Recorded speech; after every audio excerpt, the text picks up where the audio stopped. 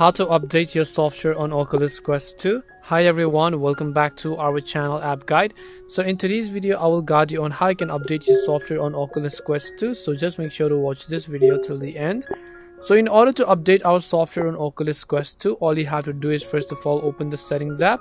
Then once you basically open settings, all you have to do is just go to the option called system, and then once you go to system, you'll just find the option that says software update in this case. So just go to software update, and then here you'll find checking for software update.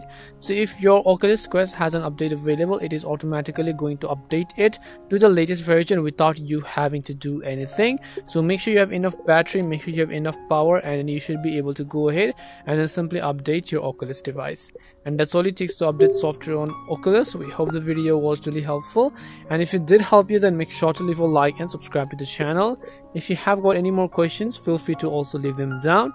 Thank you very much for watching till the end of this tutorial, and see you in the next video.